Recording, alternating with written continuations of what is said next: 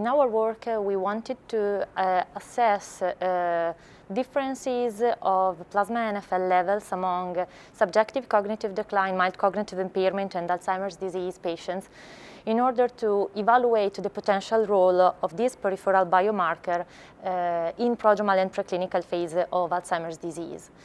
We found that plasma NfL levels are different among these three groups. In particular, in Alzheimer's disease and MCI, NfL are higher than those described and highlighted in subjective cognitive decline. But the most interesting result is that plasma NfL levels are different depending on the A-beta pathology.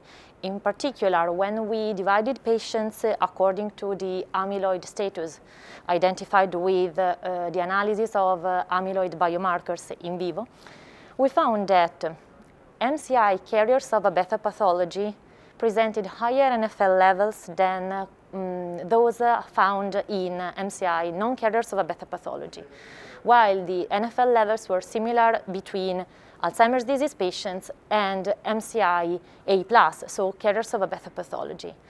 Concerning subjective cognitive decline patients, SCD, non-carriers of A-beta pathology, presented lower NfL levels as compared to MCI non-carriers of A-beta pathology, while this difference was not detected between SCD with positive A-beta biomarkers and MCI with no amyloid biomarker positivity.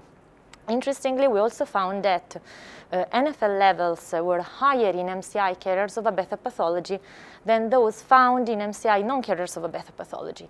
So we might hypothesize that NfL levels present a specific trend and might describe specific neurodegeneration, starting from a limited neural death in SCD. Then they reach a peak of increase in prodromal phase, and consequently they reach a plateau in the dementia phase.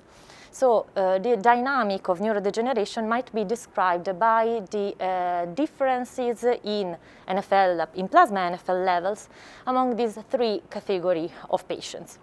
And so we can hypothesize that the differences in plasma NfL levels might be influenced both on cognitive status and also on the A-beta pathology, because this neurodegeneration might be different according to the presence or not of A-beta pathology.